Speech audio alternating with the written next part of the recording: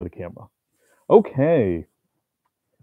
Thurlow's Christmas Story by Kendrick Bangs, first published in Harper's Weekly, December 15th, 1894. Part 1 being the statement of Henry Thurlow, author, to George Currier, editor of The Idler, a weekly journal of human interest. I have always maintained, my dear Currier, that if a man wishes to be considered sane, and has any particular regard for his reputation as a truth-teller, he would better keep silent as to the singular experiences that enter into his life. I've had many such experiences myself, but I've rarely confided them in detail, or otherwise, to those about me, because I know that even the most trustful of my friends would regard them merely as the outcome of an imagination unrestrained by conscience, or of a gradually weakening mind subject to hallucinations. I know them to be true. But until Mr. Edison or some other modern wizard has invented a searchlight strong enough to lay bare the secrets of the mind and the conscience of man, I cannot prove to others that they're not pure fabrications, or at least the conjurings of a diseased fancy. For instance, no man would believe me if I were to state to him the plain and indisputable fact that one night last month, on my way up to bed shortly after midnight, having been neither smoking nor drinking, I saw confronting me upon the stairs, with the moonlight streaming through the windows back of me, lighting up its face, a figure in which I recognized my very self, in every form and feature. I might describe the chill of terror that struck to the very marrow of my bones and well nigh forced me to stagger backward down the stairs, as I noticed in the face of this confronting figure every indication of all the bad qualities which I know myself to possess, of every evil instinct which by no easy effort I have repressed heretofore, and realized that that thing was, as far as I knew, entirely independent of my true self, in which I hope, at least, the moral has made an honest fight against the immoral always. I might describe this chill, I say, as vividly as I felt it in that moment. But it would be of no use to do so, because however realistic it might prove as a bit of description, no man would believe that the incident really happened. And yet it did happen, as truly as I write. It has happened a dozen times since, and I am certain that it will happen many times again, though I would give all that I possess to be assured that never again would that disquieting creation of mind, or matter, whichever it may be, cross my path. The experience has made me afraid almost to be alone, and I found myself unconsciously and uneasily glancing at my face in mirrors, in the plate glass of show windows on the shopping streets of the city, fearful lest I should find some of those evil traits which I have struggled to keep under, and have kept under so far, cropping out there where all the world, all my world, can see and wonder at. Having known me always as a man of right doing and right feeling, many a time in the night the thought has come to me with prostrating force: what if that thing were to be seen and recognized by others? Myself, and yet not my whole self, my unworthy self, unrestrained, and yet recognizable as Henry Thurlow. I've also kept silent as that strange condition of affairs which has tortured me in my sleep for the past year and a half. No one but myself has, until this writing, known that for that period of time I've had a continuous logical dream life, a life so vivid and so dreadfully real to me that I found myself at times wondering which of the two lives I was living and which I was dreaming. A life in which that wicked other self has dominated, forcing me to a career of shame and horror, a life which, being taken up every time I sleep, where it ceased with the awakening from a previous sleep, has made me fear to close my eyes in forgetfulness when others are near at hand, lest, sleeping, I shall let fall some speech that, striking on their ears, shall lead them to believe that in secret there's some wicked mystery connected with my life. It would be of no use for me to tell these things. It would merely serve to make my family and my friends uneasy about me if they were told in their awful detail. And so I've kept silent about them. To you alone, and now for the first time, have I hinted as to the troubles which have oppressed me for many days. And to you they're confided only because of the demand you have made, that I explain to you the extraordinary complication in which the Christmas story sent you last week has involved me. You know that I'm a man of dignity, that I'm not a schoolboy and a lover of childish tricks. And knowing that, your friendship at least should have restrained your tongue and pen when, through the former, on Wednesday, you accused me of perpetrating a trifling and to you excessively embarrassing practical joke, a charge which at the moment I was too overcome to refute. And through the latter on Thursday, you reiterated the accusation, coupled with a demand for an explanation of my conduct, satisfactory to yourself, or my immediate resignation from the staff of the Idler. To explain is difficult, for I'm certain you will find the explanation too improbable for credence. But explain I must. The alternative, that of resigning from your staff, affects not only my welfare, but that of my children, who must be provided for. And if my post with you is taken from me, then are all resources gone. I've not the courage to face dismissal, for I've not sufficient confidence in my powers to please elsewhere to make me easy in my mind, or, if I could please elsewhere, the certainty of finding the immediate employment of my talents, which is necessary to me, in view of the at present overcrowded condition of the literary field. To explain, then, my seeming jest at your expense, hopeless as it appears to be, is my task, and to do so as completely as I can, let me go back to the very beginning. In August, you informed me that you would expect me to provide, as I have heretofore been in the habit of doing, a story for the Christmas issue of the Idler. That a certain position in the makeup was reserved for me, and that you had already taken steps to advertise the fact that the story would appear. I undertook the commission, and upon 7 different occasions set about putting the narrative into shape. I found great difficulty, however, in doing so. For some reason or other, I could not concentrate my mind upon the work. No sooner would I start on one story than a better one, in my estimation, would suggest itself to me, and all the labor expended on the story already begun would be cast aside, and the new story set in motion. Ideas were plenty enough, but to put them properly upon paper seemed beyond my powers. One story, however, I did finish, but after it had come back to me from my typewriter, I read it and was filled with consternation to discover that it was nothing more or less than a mass of jumbled sentences, conveying no idea to the mind. A story which had seemed to me in the writing to be coherent had returned to me as a mere bit of incoherence, formless, without ideas, a bit of raving. It was then that I went to you and told you, as you remember, that I was worn out and needed a month of absolute rest, which you granted. I left my work wholly and went into the wilderness, where I could be entirely free from everything suggesting labor, where no summons back to town could reach me. I fished and hunted. I slept.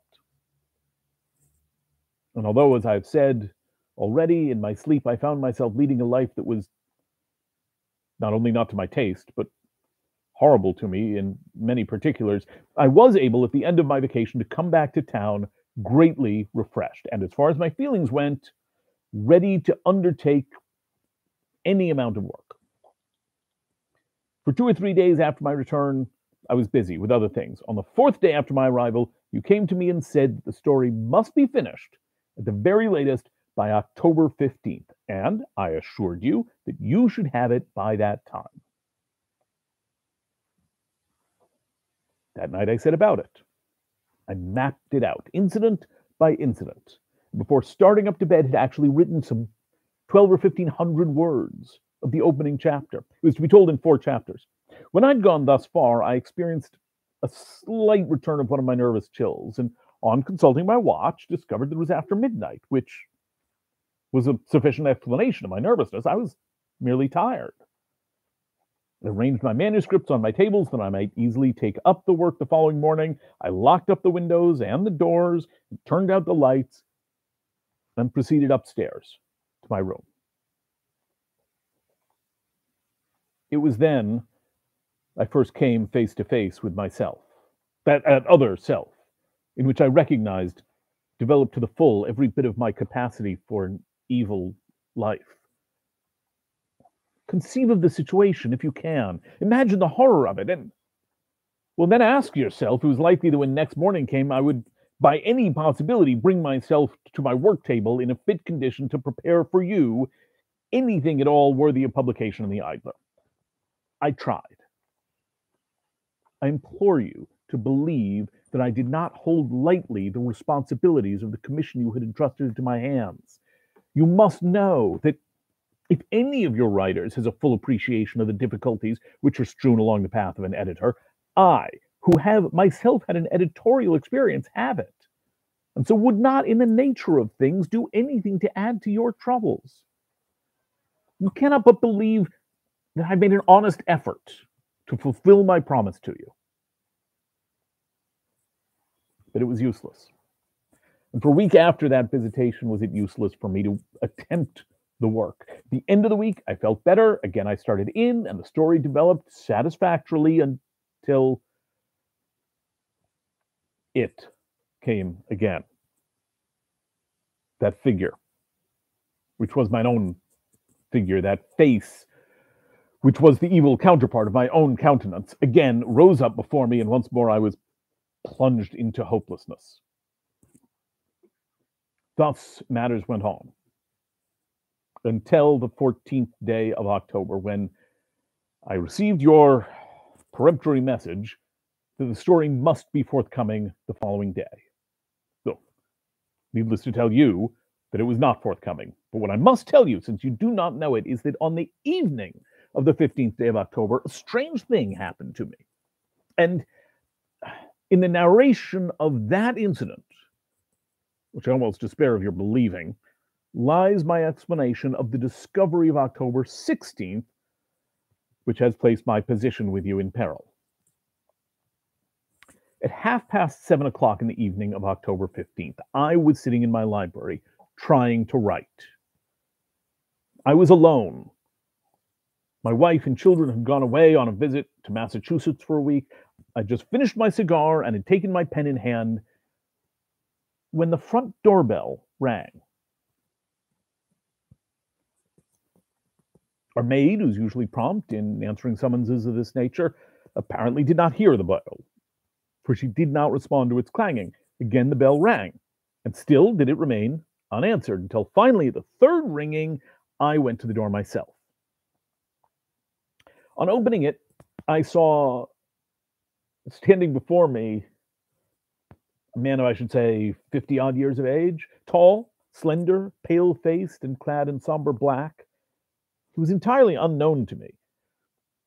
I'd never seen him before, but he had about him such an air of pleasantness and wholesomeness that I instinctively felt glad to see him, without knowing why or whence he'd come. "Does Mr. Thurlow live here?" he said. "You must excuse me for going into what may seem to you to be petty details, but by a perfectly circumstantial account of all that happened that evening alone, can I hope to give it a semblance of truth to my story? And then it must be truthful. I realize as painfully as you do. I am Mr. Thurlow, I replied. Henry Thurlow, the author? He said with a surprised look upon his face. Yes, said I. And then, impelled by the strange appearance of surprise on the man's countenance, I added, don't I look like an author? He laughed and candidly admitted that I was not the kind of looking man he had expected to find from reading my books. And then he entered into the house in response to my invitation that he do so. I ushered him into my library and, after asking him to be seated, inquired as to his business with me. His answer was gratifying, at least. He replied that he'd been a reader of my writings for a number of years and that for some time past he'd had a great desire, not to say curiosity, to meet me, tell me how much he'd enjoyed certain of my stories. A great devourer of books, Mr. Thurlow, he said, and I have taken the keenest delight in reading your verses and humorous sketches. I may go further and say to you that you've helped me over many a hard place in my life by your work. At times, when I felt myself worn out with my business, or face to face with some knotty problem in my career, I have found much relief in picking up and reading your books at random. They have helped me to forget my weariness or my knotty problems for the time being. And today, finding myself in this town, I resolved to call upon you this evening and thank you for all that you have done for me. Thereupon we became involved in a general discussion of literary men and their works, and I found that my visitor certainly did have a pretty thorough knowledge of what has been produced by the writers of today. I was quite won over by him, by his simplicity, as well as attracted to him by his kindly opinion of my own efforts. And I did my best to entertain him, showing him a few of my little literary treasures in the way of autograph letters, photographs, and presentation copies of well-known books from the authors themselves. From this, we drifted naturally and easily into a talk on the methods of work adopted by literary men. He asked me many questions as to my own methods, when I had, in a measure, outlined to him the manner of life which I had adopted, telling me of my days at home, how little detail office work I had. He seemed much interested in the picture. Indeed, I painted the picture of my daily routine in almost too perfect colors, for when I'd finished, he observed quietly that I appeared to him to lead the ideal life, and added that he supposed I knew very little unhappiness. The remark recalled to me the dreadful reality that through some perversity of fate, I was doomed to visitations of an uncanny order, which were practically destroying my usefulness in my profession and my sole financial resource. Well, I replied, as my mind reverted to the unpleasant predicament in which I found myself, I can't say that I know little unhappiness. As a matter of fact, I know a great deal of that undesirable thing. At the present moment, I'm very much embarrassed through my absolute inability to fulfill the contract into which I've entered, and which should have been filled this morning. I was due today with a Christmas story. The presses are waiting for it, and I'm utterly unable to write it. He appeared deeply concerned at the confession. I had hoped, indeed, that he might be sufficiently concerned to take his departure, that I might make one more effort to write the promised story. His solicitude, however, showed itself in another way. Instead of leaving me, he ventured the hope that he might aid me. What kind of a story is it to be? He asked. The usual ghostly tale, I said, with a dash of the Christmas flavor thrown in here and there to make it suitable to the season. Ah, he observed, and you find your vein worked out. It was a direct and perhaps impertinent question, but I thought best to answer it, and to answer it as well without giving him any clues to the real facts. I could not very well take an entire stranger into my confidence and describe to him the extraordinary encounters I was having with an uncanny other self. He would not have believed the truth. Hence I told him an untruth and assented to his proposition. Yes, I replied, the vein is worked out. I've written ghost stories for years now, serious and comic, and I'm today at the end of my tether, compelled to move forward and yet held back. That accounts for it, he said simply. When I first saw you tonight at the door, I could not believe that the author who had provided me with so much merriment could be so pale and worn and seemingly mirthless. Pardon me, Mr. Thurlow, for my lack of consideration when I told you that you did not appear as I had expected to find you. I smiled my forgiveness, and he continued, It may be, he said with a show of hesitation, it may be that I have not come altogether inopportunely. Perhaps I can help you. I smiled again. I should be most grateful if you could, I said, but you doubt my ability to do so, he put in. Oh, well, yes, of course you do, and why shouldn't you? Nevertheless, I have noticed this. At times, when I have been baffled in my work, a mere hint from another, from one who knew nothing of my work, has carried me on to a solution of my problem. I've read most of your writings. I've thought over some of them many a time. I've even had ideas for stories which, in my own conceit, I'd imagined were good enough for you. And I've wished that I possessed your facility with the pen, that I might make of them myself what I thought you would make of them had they been ideas of your own. The old gentleman's pallid face reddened as he said this, and while I was hopeless as to anything of value resulting from his ideas, I could not resist the temptation to hear what he had to say further. His manner was so deliciously simple, and his desire to aid me so manifest. Well, he rattled on with suggestions for a half hour. Some of them were good, but none of them were new. Some were irresistibly funny and did me good because they made me laugh, and I hadn't laughed naturally for a period so long that it made me shudder to think of it, fearing lest I should forget how to be mirthful. Finally, I grew tired of his persistence, and with a very ill-concealed impatience, told him plainly that I could do nothing with his suggestions, thanking him, however, for the spirit of kindliness which had prompted him to offer them. He appeared somewhat hurt, but immediately desisted, and when 9 o'clock came, he rose up to go. As he walked to the door, he seemed to be undergoing some mental struggle, to which, with a sudden resolve, he finally succumbed, for having picked up his hat and stick and donned his overcoat, he turned to me and said, Mr. Thurlow, I don't want to offend you. On the contrary, it is my dearest wish to assist you. You have helped me, as I have told you. Why may I not help you?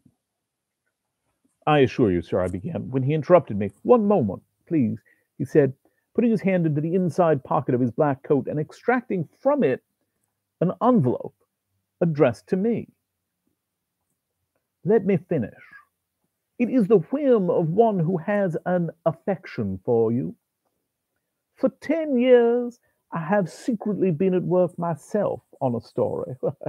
It's a short one, but it has seemed good to me.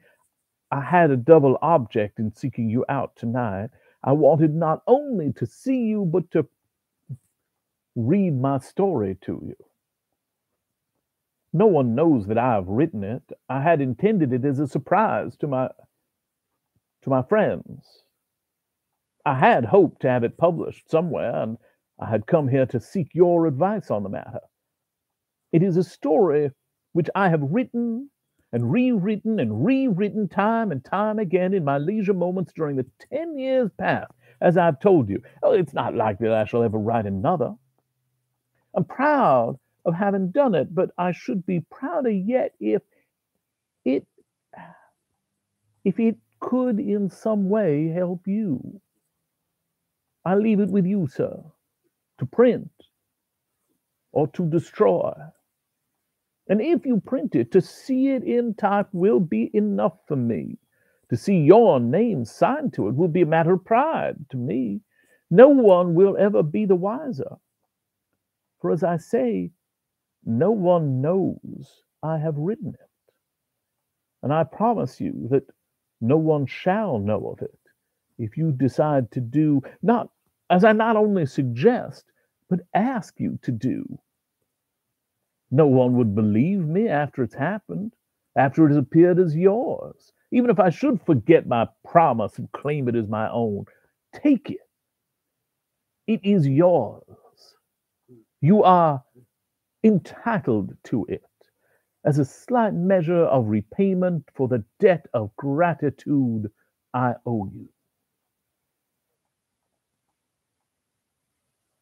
He pressed the manuscript into my hands, and before I could reply, had opened the door and disappeared into the darkness of the street. I rushed to the sidewalk and shouted out to him to return, but I might as well have saved my breath and spared the neighborhood, for there was no answer.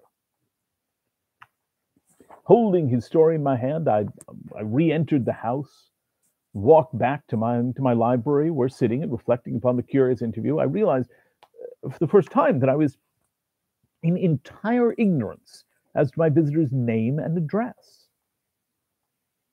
Well, I opened the envelope, hoping to find them, but they were not there. The envelope contained merely a finely written manuscript of 30-odd pages, unsigned. And then I read the story. When I began, it was with a half smile upon my lips, with a feeling that I was wasting my time. The smile soon faded, however, after reading the first paragraph. It was no question of wasted time. The story was a masterpiece. It's needless to say to you that I'm not a man of enthusiasms. It's difficult to arouse that emotion in my breast, but on this occasion, I yielded to a force too great for me to resist. I've read the tales of Hoffmann and of Poe, the wondrous romances of de la Motte Fouque, the unfortunately little-known tales of the lamented Fitzjames O'Brien, the weird tales of writers of all tongues have been thoroughly sifted by me in the course of my reading, and I say to you now that in the whole of my life, I never read one story, one line that could approach in vivid delineation, in weirdness of conception, in anything, in any quality which goes to make up the truly great story, that story which came into my hands, as I've told you. I read it once and was amazed. I read it a second time and was tempted. It was mine. The writer himself had authorized me to treat it as if it were my own, had voluntarily sacrificed his own claim to its authorship, that he might relieve me of my very pressing embarrassment. Not only this, he almost intimated that in putting my name to his work, I should be doing him a favor. Why not do so then, I asked myself, and immediately my better self rejected the idea as impossible. How could I put out as my own another man's work and retain my self-respect? I resolved on another and better course: to send you the story in lieu of my own, with a full statement of the circumstances under which it had come into my possession. When that demon rose up out of the floor at my side, this time more evil of aspect than before, more commanding in its manner. With a groan, I shrank back into the cushions of my chair, and by passing my hands over my eyes, tried to obliterate forever the offending sight. But it was useless. The uncanny thing approached me, and as truly as I write, sat upon the edge of my couch, where for the first time it addressed me. "Fool," it said, "how can you hesitate? Here's your position. You've made a contract which must be filled. You're already behind in a hopeless mental state. Even granting that between this and tomorrow morning you could put together the necessary number of words to fill the space allotted to you, what kind of a thing do you think that story would make? It would be a mere raving, like that other precious effort of August. The public, if by some odd chance it ever reached them, would think your mind was totally gone. Your reputation would go with that verdict. On the other hand, if you do not have the story ready by tomorrow, your hold on the Idler will be destroyed. They have their announcements printed, and your name and portrait appear among those of the prominent contributors. Do you suppose the editor and publisher will look leniently upon your failure? Considering my past record, yes, I replied. I've never yet broken a promise to them, which is precisely the reason why they will be severe with you. You, who've been regarded as one of the few men who can do almost any kind of literary work at will. You, whom it said your brains are on tap. Will they be lenient with you? Pah! Can't you see the very fact of your invariable readiness heretofore is going to make your present unreadiness a thing incomprehensible? Well, then what should I do? I asked. If I can't, I can't. That is all. You can. There is the story in your hands. Think what it will do for you. It is one of the immortal stories. You've read it then, I asked, haven't you? Yes, but it's the same, it said, with a leer and a contemptuous shrug. You and I are inseparable. Aren't you glad? It added with a laugh that grated on every fiber of my being. I was too overwhelmed to reply, and it resumed. It is one of the immortal stories. We agree to that. Published over your name will live. The stuff you write yourself will give you present glory, but when you've been dead 10 years, people won't remember your name even. Unless I get control of you. And in that case, there's a very pretty, though hardly a literary record in store for you. Again, it laughed harshly, and I buried my face in the pillows of my couch, hoping to find relief there from this dreadful vision. Curious, it said, what you call your decent self doesn't dare look me in the eye. What a mistake people make who say that the man who won't look you in the eye is not to be trusted. As if mere brazenness were a sign of honesty. Really, the theory of decency is the most amusing thing in the world. Come, time is growing short. Take the story. The writer gave it to you. Begged you to use it as your own. It is yours. It will make your reputation and save you with your publishers. How can you hesitate? I shall not use it, I cried desperately. You must. Consider your children. Suppose you lose your connection with these publishers of yours. But it would be crime. Not a bit of it. Who do you rob? A man who voluntarily came to you and gave you that of which you rob him. Think of it as it is, and act. Only act quickly. It's now midnight.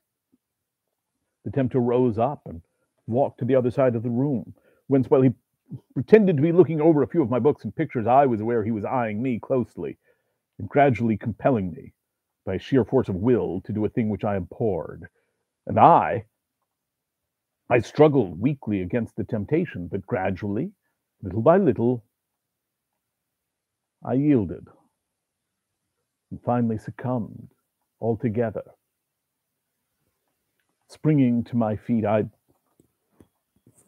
rushed to the table, seized my pen, and signed my name to the story. There, I said, it's done. I've saved my position and made my reputation, and am now a thief. As well as a fool, said the other calmly. You don't mean to say you're going to send that manuscript in as it is? Good Lord, I cried. What under heaven have you been trying to make me do for the last half hour? Act like a sane being, said the demon. If you send that manuscript to Courier, he'll know in a minute it isn't yours. He knows you haven't done amanuensis, and that handwriting isn't yours. Copy it. True, I answered. I haven't much of a mind for details tonight. I will do as you say.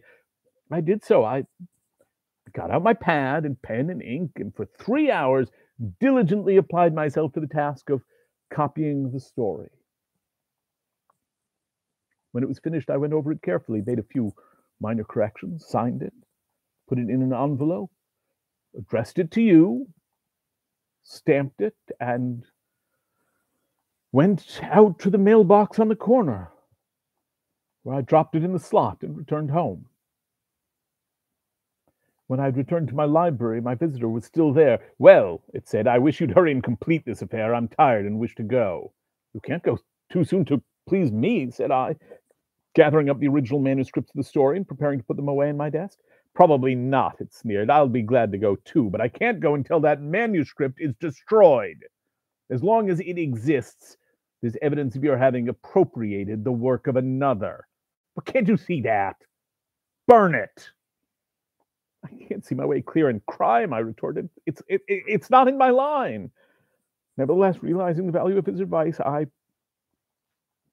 thrust the pages, one by one, into the blazing log fire and watched them as they flared and flamed and grew to ashes. As the last page disappeared in the embers, the demon vanished.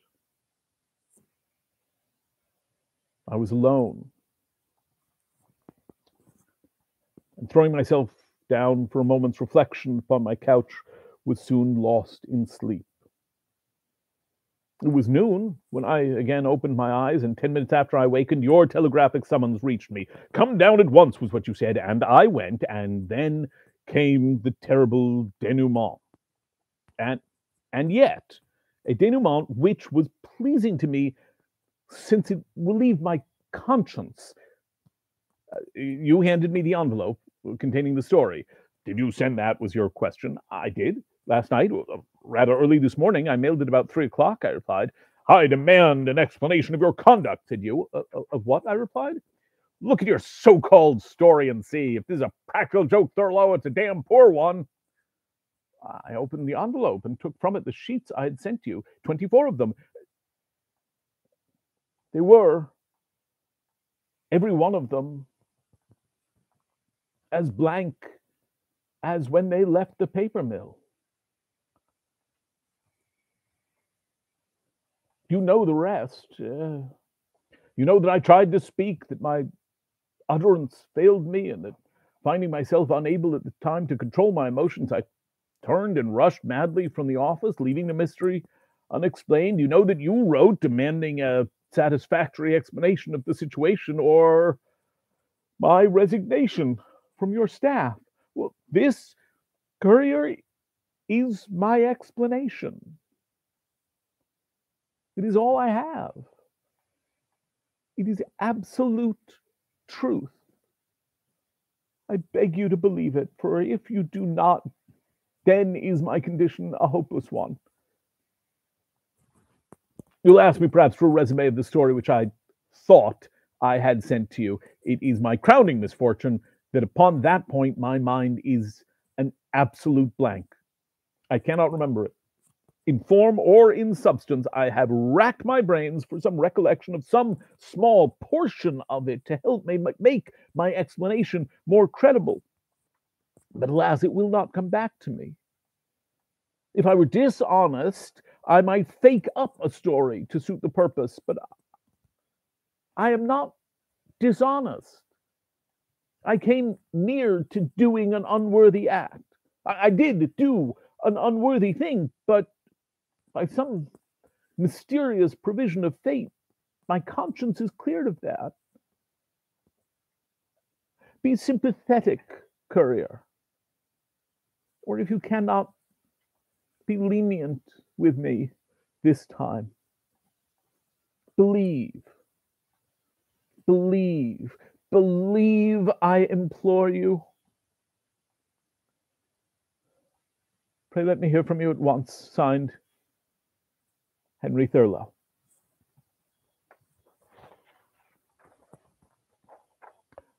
Part 2. Being a note from George Currier, editor of The Idler, to Henry Thurlow, author.